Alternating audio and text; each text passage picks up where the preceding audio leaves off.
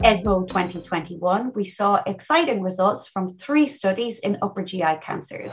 Firstly, CheckMate 649, looking at chemotherapy plus nivolumab and nivolumab and ipilimumab in advanced treatment-naive gastroesophageal adenocarcinoma. The second, Destiny Gastric 02, showing the first results in Western patients for trastuzumab deruxtecan.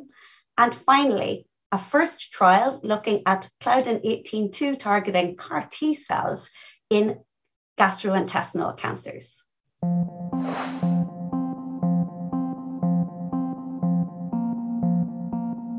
CheckMate 649 was a large global randomized phase 3 trial in which patients with advanced treatment-naive gastric, GEJ, and esophageal adenocarcinoma were randomized to 3 arms: chemotherapy alone, chemotherapy plus nivolumab, or an arm without chemotherapy containing nivolumab and ipilimumab.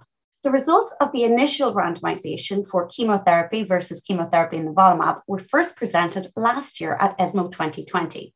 And this year at ESMO 2021, we saw both an update of those results and the first presentation of the results of the chemotherapy versus nivolumab and ipilimumab comparison.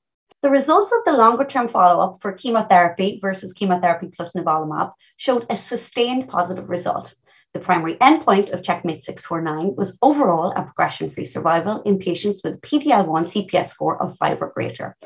And in this group, patients treated with chemotherapy plus nivolumab had over 3 months longer survival than patients treated with chemotherapy alone. Just last week, we had a European license for nivolumab plus chemotherapy for patients with untreated gastric, GEJ, and esophageal adenocarcinoma with a PD-L1 score of CPS 5 or greater. So this is now a new standard of care for European patients. The results of the second part of CheckMate 649 were also presented. This was the chemotherapy versus nivolumab and ipilimumab combination. The primary endpoint for an improvement in overall survival for patients treated with nivolumab and ipilimumab in patients with PD-L1 CPS 5 tumors was not met. However, crossing of the curves was observed, indicating an early detriment for some patients and a late advantage for others. The combination immunotherapy arm was closed early due to higher rates of chemotherapy treatment-related toxicity and early deaths. The response rate to nivolumab and ipilimumab was lower than that to chemotherapy at 27%. But for patients who did respond, the duration of response was encouraging at more than 1 year. Results for MSI patients were also presented. 70% of MSI patients had a response to nivolumab and ipilimumab, with median survival not reached, indicating that exploring combination immunotherapy for this group of patients might be helpful in future.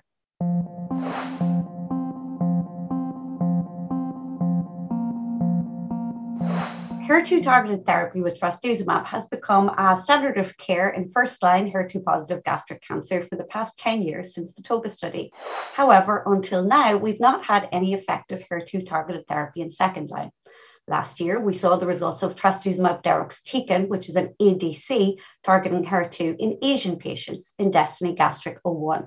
However, until now, we have no data for this new therapy in non-Asian patients. At ESMO 2021, Professor Eric van Cutsem presented the results of the Destiny Gastric 02 study. This was a non-randomized phase 2 trial evaluating trastuzumab deruxtecan, or TDXD, in Western patients with previously treated HER2-positive gastric cancer. Importantly, patients needed to have retained HER2 expression to participate in the study. 79 patients were treated on study, and the primary endpoint of the study was response rate. A response rate of 38% was observed in patients treated on study, which is more than we might expect for second-line chemotherapy in this setting. Duration of response was more than 8 months, which is also encouraging. In terms of toxicity, interstitial lung disease or pneumonitis has previously been observed with TDXD. This was not commonly seen in Destiny Gastric 02 and occurred in less than 10% of patients on study, the majority of which were low-grade. In summary, this was a phase 2 trial which showed encouraging activity in Western patients, and the global phase 3 randomized Destiny Gastric 4 trial will compare TDXD to paclitaxel and ramucirumab in the second-line setting, which may in future establish TDXD as a new standard of care.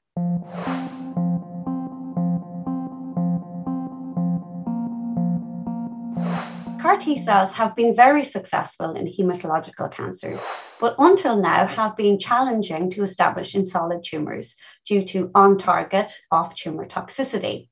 Claudin 18.2 is a protein which is generally expressed only on epithelial tight junctions, but which can become exposed in cancers, making it an ideal target as it is only expressed on tumour cells. Claudin 18.2 is overexpressed on around 40% of gastric cancers. Dr. Chi presented the results of a phase 1 trial in which 37 patients with previously treated tumours of the digestive tract, of which 28 were gastric and GEJ tumours, were treated with CAR T cells engineered to target Claudin 18.2. After apheresis, patients were treated with bridging chemotherapy, followed by a myeloablative conditioning regimen, and then infusion of Claudin 18.2 targeting cells. This could also be repeated. Response rates to treatment were 49% in the entire population and 61% in gastric cancer and GEJ tumours.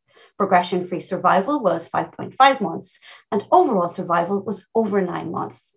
The toxicities observed included cytokine release syndrome, which was mostly grade 1 and 2, and the on-target effect of mucosal toxicity and GI bleeds. Clinical factors, including tumour histology and prior anti-PD-1 antibody, did not appear to predict better outcomes, but the CAR T cell peak and CRS appeared to be correlated with progression-free survival. It's early days for CAR T cells in solid tumours, and although the progression-free survival in this study is not equivalent to what's been seen in hematological cancers, the response rate and low level of toxicity are encouraging. We will need to see larger trials and trials in Western patients in order to fully evaluate the potential of Claudin 18.2 CAR T cells for this patient group.